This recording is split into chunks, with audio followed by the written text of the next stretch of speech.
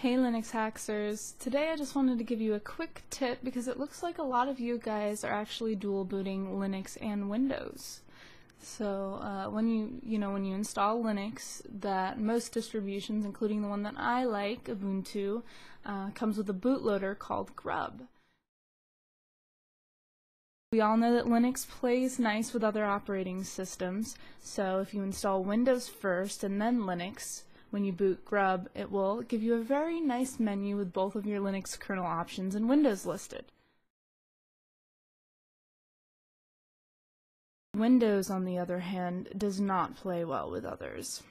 If you install Windows after installing Linux, it will overwrite and basically play God and automatically loads into Windows every single time, pretty much disregarding the fact that you ever installed Ubuntu or whatever distribution you so choose.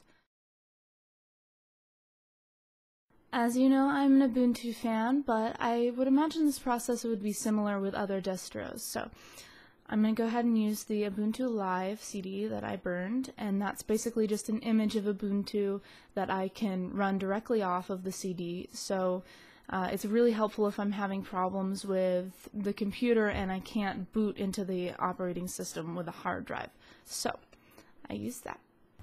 So now, running off a live CD, I've teleported into the computer and I'm selecting the language I want, which in my case is English, and I'm going to hit enter on try Ubuntu without any change to your computer, which is basically trying it without installing the operating system.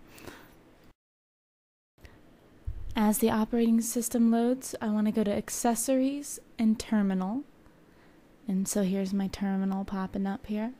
And then I type sudo grub,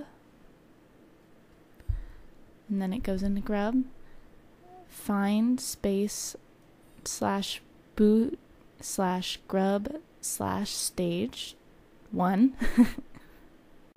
Looks like for me, grub is on hard drive 1, and the hard drive number and partition number will be different for you guys, so just make sure to enter whatever you see once you find it. Then setup space parentheses HD1 parentheses, and then that's all, folks.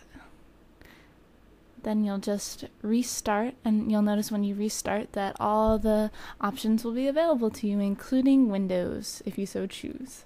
So thanks for checking me out. I hope you enjoyed the little lesson on learning how to reset up GRUB and make Windows play nice with Linux.